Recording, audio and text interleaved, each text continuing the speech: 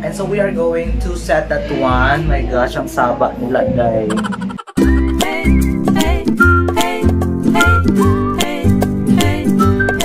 Hey gorgeous! Welcome back to my channel. It's me again, Jing Store, and you are watching. So, kumusta na po kayo? Yes. Kumusta ang puso mo? Okay ba? Masaya ba? Ikaw na yung masaya. Ikaw na yung may jowa. O, tagilan na natin kayo. Ako na.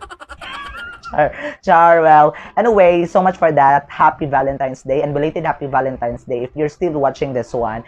And I guess we need to be happy this time because there's a lot of reason na dapat tayo maging masaya. And what really important is this day, like this Valentine's Day, is that you need to take care of yourself, especially your heart. Like, iwasan na natin yung mga matatamis, iwasan na natin yung mga fatty foods, iwasan na natin, para at least maganda yung ating flow ng ating blood at pag-pump ng ating dugo. Kasi, mas nakakabahala kung hindi na nagpapump yung puso mo.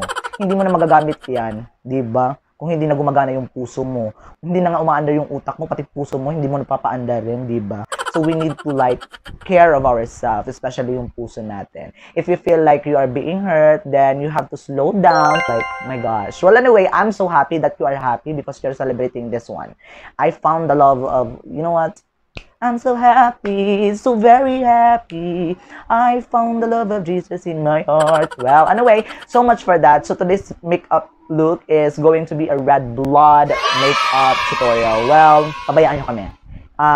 Pabayaan nyo kami maging bitter because we are bitter because, you know what, love is just only, in a sense, kung paano namin sila i-describe. It doesn't matter. So if you're happy with what you are, then continue it for as long as wala kayong naapakang tao. And, well, anyway, at the end of this video, please don't forget to watch till the end because I'll be doing shoutouts. And if you haven't subscribed yet to my channel, then subscribe na po. Then, para mas bongga na. And then like, share, comment, and don't forget to hit that notification bell so that you will be notified in every time I post my new video. So, without so much ado, let's jump it into the video. Yes! So, first, we are going to moisturize our skin using this SMOKEY facial moisturizer. I know there are a lot of person who really love this day because, you know what, they've been into date, like, kumain sila sa labas, kasama yung mga ano nila, kayo na yung masaya, kayo na yung may jowa. Tatandaan nyo, walang forever die. Mga dog tara mo after. Next, we are going to use this MAC Prep and Prime. Yan, kinakailangan natin. Lagyan ng prime yung ating mukha because it enable for us to close some of the pores, especially kung yung pores mo ay talagang open, para at least mas bongga yung application ng mga foundation na ilalagay mo sa mukha. And then, so, to avoid like further dislocation, I mean further infection or anong anomaly yung magaganap sa mukha mo, then you have to be careful with that. So, we are going ahead with this MAC Pro Longwear Nourishing Waterproof Foundation. So, ayan, gamitin natin to as our foundation. So, yung look natin na ito is like inspired sa mga like, yung term na ghosting. Yung parang pinakilig ka lang, then after that one, hindi na nagparamdam sa'yo. Like, oh my gosh, what happened to them? Pagkatapos lang magkita and then, di ka na i-chat-chat. Ganun ba kabati yung babi? Ganun ba kasama yung mukha ko? Yung parang ganun. Yung magaling lang magpa-fall and then hindi ka naman sasaluhin. Minsan, wag kayong ganun. Dapat, kung anong nasimulan mo, tapusin nyo. Huwag yung ilalagay sa ere, yung parang wala lang. Ako nagigigil ko sa inyo. Mga kayo ha? Mga pa-fall kayo. Tagak na mo ron. Suggestion ko lang sa mga nagplapanong makipagrelasyon dyan, yung bagong nililigawan. You need to like, kilatisin mo muna kung sino yung yung mga nangliligaw sa iyo. Hindi padagos-dagos. Yung paano lang, like you are not knowing the person because ganun talaga yung mga tao minsan. I'm not generalizing. Pero yung parang hindi pinaninindigan yung mga pinag-usapan nyo, like papasayahin kita, ikaw lang yung mga mamahalin ko, like that. And then it turns out at the end of the day na parang baliwala yung lahat ng mga promises na ginawa sa iyo. It's really useless. So, promises are really meant to be broken. So don't expect, girl. Mabuwag lagi hapon mo. In short, mga paasa and mga liar evil. So now this time, I'm using this Rimmel London Stay Matte Foundation para iset natin yung ating foundation. Before you go into a relationship, dapat iset mo lahat ng mga bagay. Dapat magplano ka muna kung before you give the yes and before you give the no. Make sure naman yung mga taong nililigawan, make sure the way you respond to someone who is courting you, dapat hindi nakakasakit in a very good manner because masakit talagang mababasted ka, diba? So for our eyebrows, I'm using this Anastasia Deep Brow Pomade in the shade of Granite.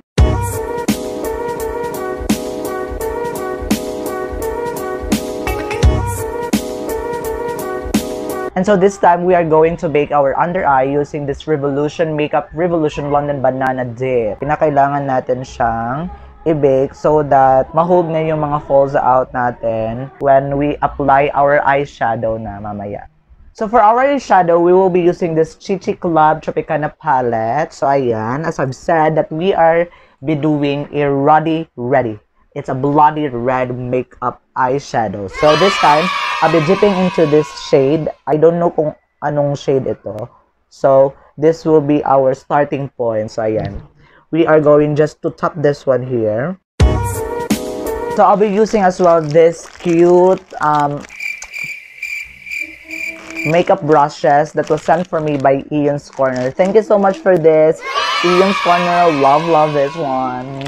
Like what really happened earlier, yung talagang I'm not expecting na mangyayari yun, kasi usually makikita ko lang siya sa mga video, like mga movies na gano'n. Because there is a boy na nangligaw siya sa sa classmate niya. So parang a bit awkward na nililigawan mo yung classmate mo.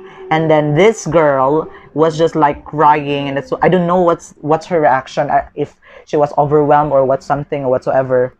Yung parang naiyak talaga siya. Like, as I've noticed that one, and that day pala, it was a bit something's wrong na, because the boy was really showing his, parang forcing the girl na parang ayan, nag-court na siya niya.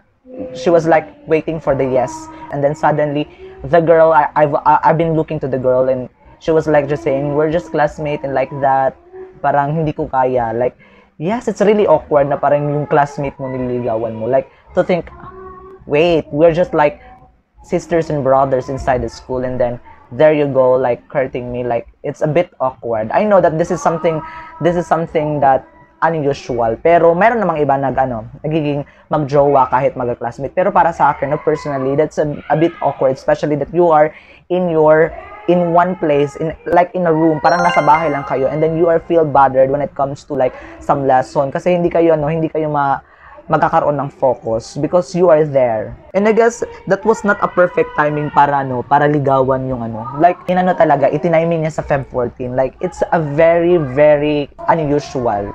Like, hindi naman dapat i-Feb 14, pwede naman sa makalawa or That time kasi maraming tao, parang pinagplanuhan nila, and then it turns out na parang hindi naging matagumpay yung plano, na parang liligawan siya. Like, maraming taong nag-aabang, and then suddenly the answer was no, diba? Masakit. I understand the side of the girl, but I was so sorry and sad for the boy. Like, makikita mo talaga yung sa lalaki, yung minsan mo lang makita yung lalaki, yung parang nasaktan, yung parang umiiyak, and then parang talaga ako sa side ng lalaki, and it was painful talagang. If mabasted ka, yes, it's really painful. So for those boys who are planning to have this kind of plan, please take some breath before ka gumawa ng plano. Make sure to think some of the consequences na maaaring mangyari sa'yo, because not all the answers are yes. There are some it turns out to be no. So dapat pakinggan mo yung anong mangyayari, hindi yung padalos-dalos yung mga decision nyo. Like, especially that in front of many people, like, oh my gosh, no way. Pero masakit talaga, day. Pag ikaw mangliligaw sa akin, tapos sasabihin kong no talaga yan. So, sakit. Talaga masakit talaga. But you need to accept the fact that it's a no. So, no for me. See you next year. So, I'm using this shade in the red. So, I'll be connecting that one. The one that we already started. So, I'm going to tap that one very carefully, going to my inner eyelid.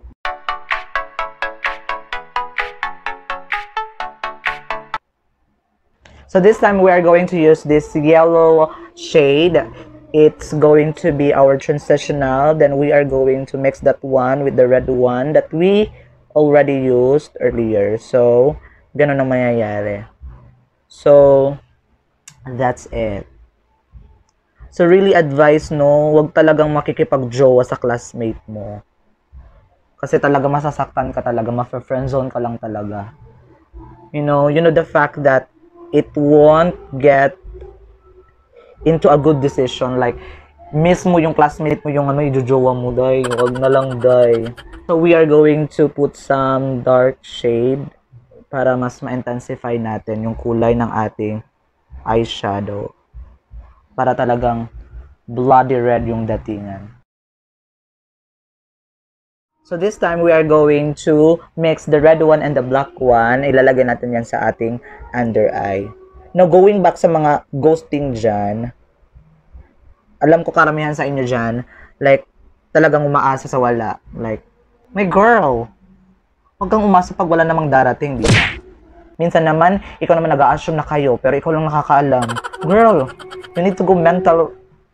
You need to check up your mental kimchi baila dyan. Baka alam mong tumupad kayo sa mga pinag-usapan nyo. Huwag kayong mga Indian dyan. Kasi hindi kayo pinanganak sa India. Nandito ko sa Pilipinas. Mga ano kayo? Mga poking ano nyo. Ha? Huwag kayong mag-sasat ng plano kung hindi nyo tutuparin. Ako minsan na ano talaga ko sa inyo. Pupunta kayo, mapalala plano, tapos hindi nyo kasusulputin. Hala, my gosh, ang Tagalog natin. So this time we are using this Maybelline New York Studio para sa ating wing eyeliner and sa atong waterline. So you know what? You need to like enjoy being single. Special sa mga student dyan. Huwag muna kayong magjowa-jowa. Well, hindi naman masama yung pagiging magjowa-jowa. Kasi yung mga bata kami, yung sa kabataan pa namin, no? Hindi talaga kami into relationship. Char. No, ang sinasabi ko naman kasi is that you need to focus on your study first before you go into a relationship. Bata pa kayo, marami pa kayong mga experiences na masarap yung maraming experience. Yung mga experience like mga happy moments, being teenager, and that's the thing that we should consider first, girl. So wag kayong magmamadali. Right? Yung bata pa talaga ako, I want like in a relationship. But when you come old, like when you become matured, talagang pagkain nag-iisipin mo because food is life. Ang sabi mo talagang food is life. Pag uyab-uyab daw mo day, makabusog din ng uyab-uyab, siguro magtsula, wala yung nutrition na yung makuha, laway ra, baho pa yung mga baba. And so this time, I'll be right back because I'm going to put my falsy mascara. Ayan, dapat mata pa lang ng lalabon na. We are going to use this NYX matte bronzer para sa ating bronzer. Noon. So, with the same, this one, the next bronzer, we are going to create our nose line. So, kinakailangan dapat snatch.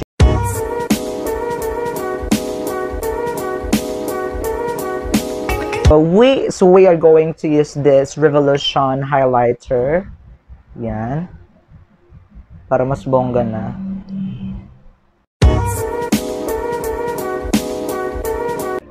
So I'm using this Rimmel London Stay Matte Liquid Lip Color in the shade of Love Bite.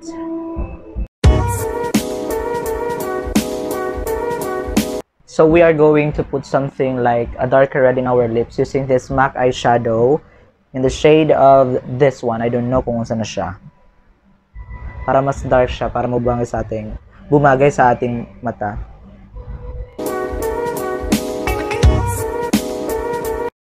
And so we are going to set that one. My gosh, ang saba nila day. We are going to set that one.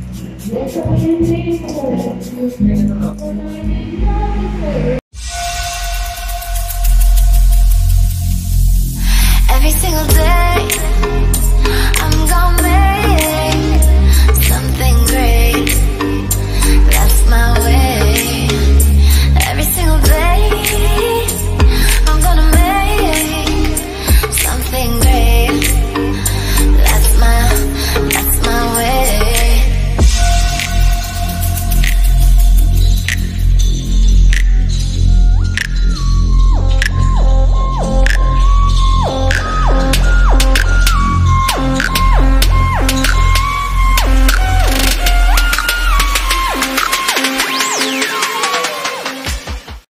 So this is our final look, but before we end this video, shout out to Rene Almedor, Althea Shine Cobrado, and Keisha Sebastian, Stanley Dwayne Impas, then Carl Rashid Lugpit, and also to Joey Marias, and also to Darren Arong. Hey guys, thank you for supporting to my channel, and if you haven't subscribed yet to my channel, please don't forget to like, share, and comment, then subscribe and hit the notification bell so that you will be updated and every time I post my new video.